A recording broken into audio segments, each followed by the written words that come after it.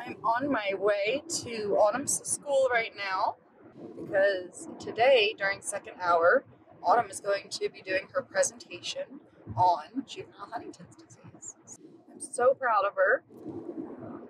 Yeah, this will be really good.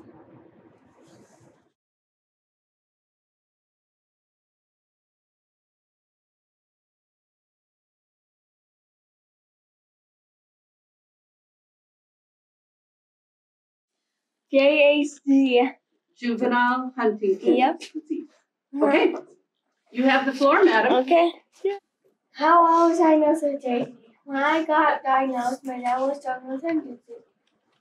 My mom noticed that my handwriting was getting worse and my communication was becoming more difficult. My mom and stepdad took me to Iowa to have me tested for juvenile Huntington's disease. When we got to Iowa, we went to the pediatric wing at the University of Iowa. I went to a room with my mom and Chris. In the room, they tested my reflexes. They had me run up and down the hallway, checked my mitochondria. They checked my weight. I had to get my blood drawn, and they completed an MRI of my brain. We had to come home and wait for the results from the blood draw. It seemed like forever. Once we received the results from the blood draw, from the blood work, it showed that I had JHD.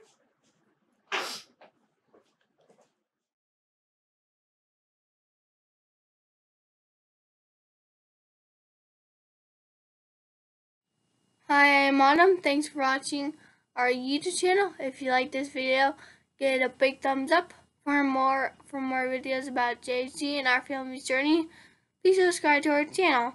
Thanks for watching The Watchdog.